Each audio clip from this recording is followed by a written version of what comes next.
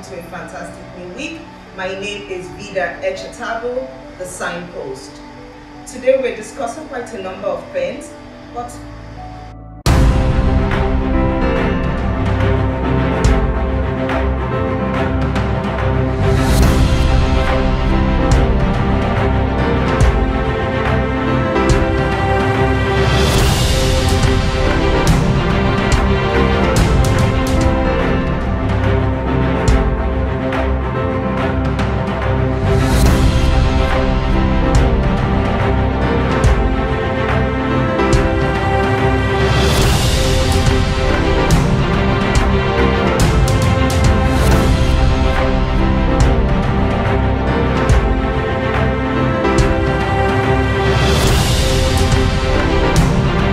Five, 4, 3, 2.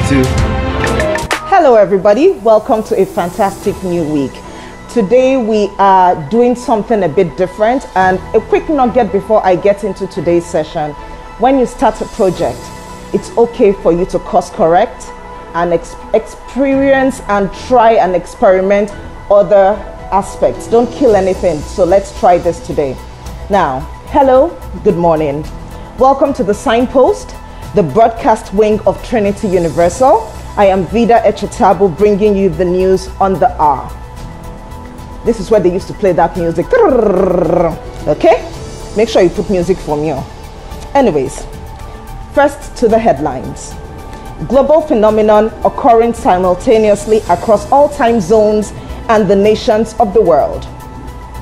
Cradle snatchers and enablers identified and being challenged to responsibility. Rescue mission still being rolled out years and years after. Now for the details. Global phenomenon occurring simultaneously across all time zones involve many people and everybody who is watching this to know that they have experienced a miracle. For you to be awake, watching me, be able to use your bodily functions, let out some dragon breath or some nuclear warheads out of your rear end, that is a miracle. For you to have a job, for you to have children, family, hope, anything, travel, eat, digest the food, breathe, walk, use the restroom, that is a miracle. A miracle we often take for granted. It is a global phenomenon that started in Australia and is also appearing in China. It's also in Africa, in Saudi, across the various continents of the world, as far as the Antarctica. Everybody anywhere is experiencing this miracle. Second headline: cradle snatchers and enablers identified and being challenged to responsibility. There is an African proverb that says it takes a village to raise a child. We find it rather instructive that in this generation that a lot of parents are resisting the involvement of the community and society in raising their children. Every parent wants to be the one who knows how best to raise their children. And to some degree, that might be right.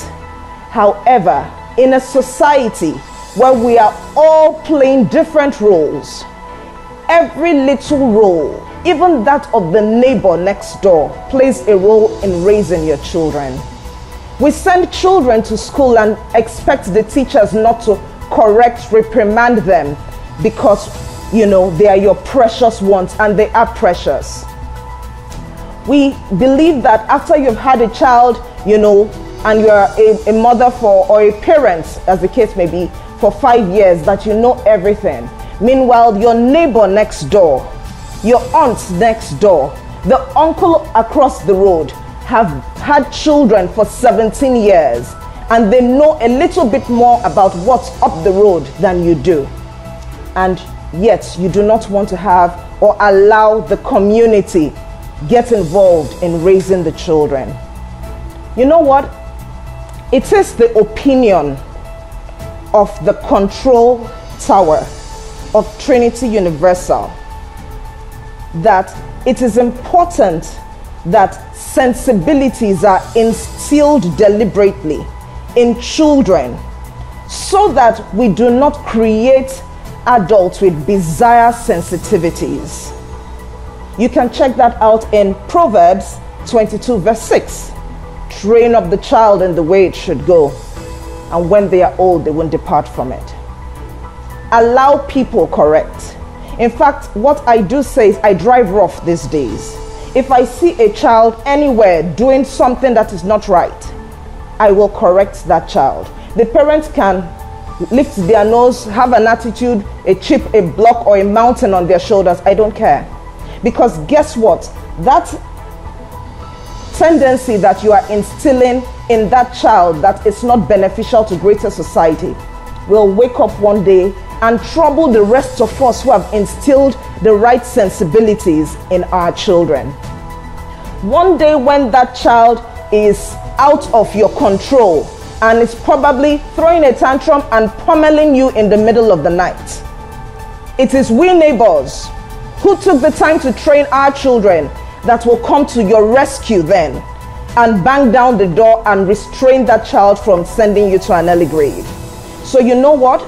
In order to avoid bizarre things, all of us are going to be responsible.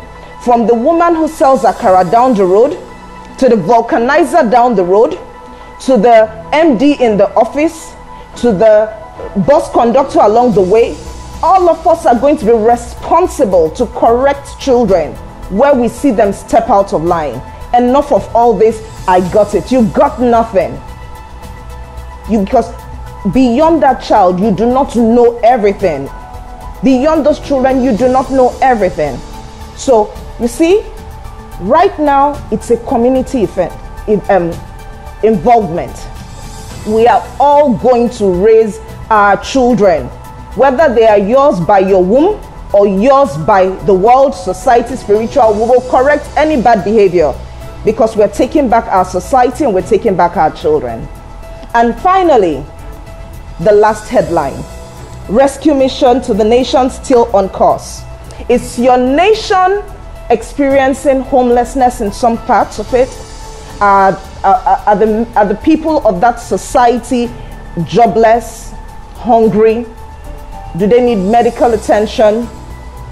Is there growth and no development? Is there development and no growth? Is debt foreign and local? Infrastructure debt and consumption debt, are they beginning to overwhelm you? Are there sicknesses that do not have names that the people of your nation or family or society are experiencing? Are there strange anomalies of extreme anger, fear, threats, tension beclouding your nation? Is there something that is not going right and there's a lot of wickedness, envy, jealousy, malice, strife in anywhere around you? Then guess what? You and your nation are the prime candidates for the grant. For the word of God says, for God so loved the world. Side note, you are God's world, that he gave his only begotten son, Jesus Christ. Sent him into this world to save you and I from all these strange occurrences, that we will not perish by them, but come to have eternal life. That rescue mission was launched over 2,000 years ago. It has survived strange governments. It has survived eras, the Elizabethan era, the Victorian era, the era of the industrial ages. It has survived so many things. It has survived analog.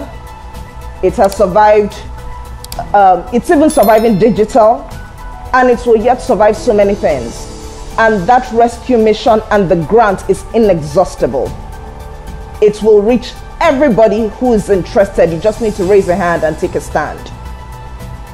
Raise your hand and take a stand. Take a stand for Jesus today, because he is able. He has more than enough, because he says that he has come that we may have life and life more abundantly. Obviously, we have seen governments try to fix many things. And the more they fix, new things pop up. I give all the kudos and salutes to all governments who have tried and who continue to try. But at the end of the day, there is only one person that the Bible says, and the government shall rest upon his shoulder.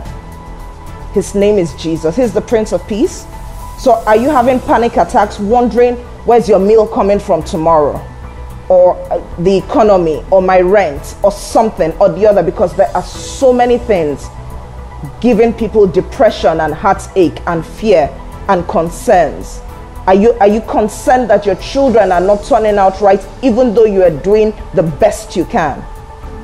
Come to Jesus. He is the way, the truth, and the life. That brings us to the end of today's broadcast. Once again, my name is Vida Echetabu, the signpost, the broadcasting wing of Trinity Universal.